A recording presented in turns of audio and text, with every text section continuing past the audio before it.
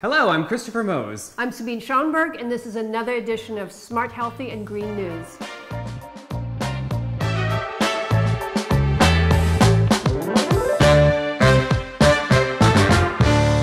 We have some exciting information today. We're going to start with an update coming out of Hyundai Motor Company for their luxury brand of Genesis. It is now, they're teaming up with Amazon. Amazon's actually been teaming up with a lot of different manufacturers lately. This is voice-activated connected cars from your home. So connected home, connected cars makes perfect sense that those two come together at some point. So you, Minnesotan, you would like this feature of automatic startup. This is exactly what got my attention. So you can unlock your car doors, which is, okay, given. Get that, yeah. But auto start, which anybody that grew up in the northern cold climates knows how critical auto start in your vehicle is. So imagine the convenience of being able to just simply tell Amazon's Alexa sitting in your living room, start my car. Nice and warmed up, ready to go when it's time to go to work. Well, let's see. I mean, this is a very exciting development. They're the first out with this for this car. It is their new spin-off, so they want to do something really flamboyant, I think, and this is groundbreaking. And I would add, you know, Amazon has been doing a lot of these partnerships, and we can definitely recognize that voice-activated connectivity with the smart home automation area is probably going to be the next wave. But we also would like to see manufacturers reaching out to some of the other systems because, as you know, Apple HomeKit has Siri. Google even has some voice-activated components as part of their home system. So it's important, as we've discussed before, to really be integrated across the board.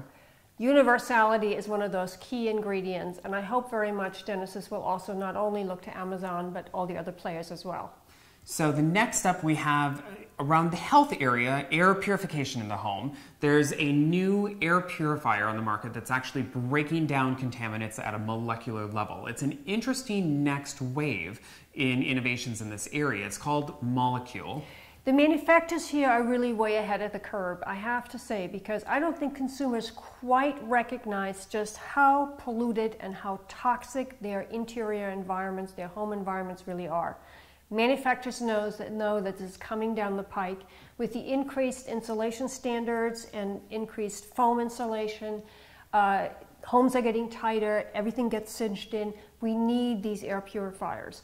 This one is really, really good. Molecular, obviously, the smaller the particles, the more you can grab on that level, the better, no doubt. It's not an inexpensive unit. $799 is what it'll retail when it comes out in 2017, and the initial run sold out. Yeah, so that tells you there is a real market out there. Slowly, people are recognizing this is an issue. And, you know, we talk about environmental health issues. Starting in your home to solve those and address them is probably a really good idea. But think about it, you probably need multiple units. You need something in your living space, you will want it in your bedroom, and if you have kids, you probably want it there as well. So the numbers here add up quite quickly. They do, and it'll be interesting to see if other manufacturers of air purification systems, particularly tied to the HVAC system, will upgrade to this molecular-based level of filtration. Yeah. Check it out. If you Google it, there's a lot of different product range already in place that you can get. This one happens to be probably the very best. So go check it out on Sabine's new house. Finally, we have a little bit of a nugget of information that came from Elon Musk's recent investor call with SolarCity and Tesla. It looks like, first of all, those two companies got the green light to merge, so that'll be some interesting innovations happening around that. Talk again about connected home, connected car. They are going to work that angle very strongly. It seems obvious. I am really, really excited. I've been telling people, look for breakthroughs in solar, and here I think is going to be a really big one. The idea of not installing panels on your roof, which are ugly, but in fact use the shingles as your actual roof structure, that's what I think will make a huge push in the right direction. Now, solar shingles have been around. They've been not really successful because it was basically adding all these little solar pieces together, and the breakdown came in the connection points. And that's what I'm still worried about.